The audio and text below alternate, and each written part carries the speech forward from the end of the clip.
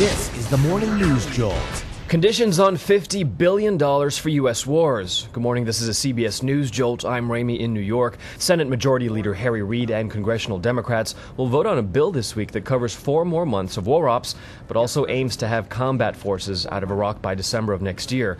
Mr. Bush has said he'll veto. Toxic crabs for Thanksgiving? Probably not, but California's governor has terminated fishing over in San Francisco Bay after that oil spill that'll last at least 2.5 weeks. And a violation of the rules of deadly force. The FBI has found 14 of 17 Blackwater killings in Iraq were unjustified, and that there's no evidence that security guards were fired on.